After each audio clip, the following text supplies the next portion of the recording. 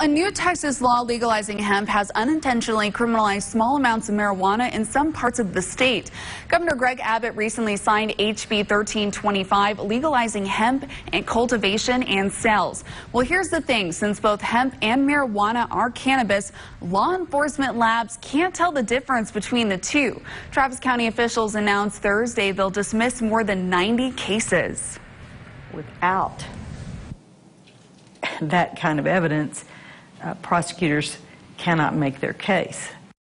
People just are really having the conversation about where should our tax dollars be spent on crimes, and clearly low-level nonviolent offenses where people are not really bothering anyone have really become not a priority for the general public.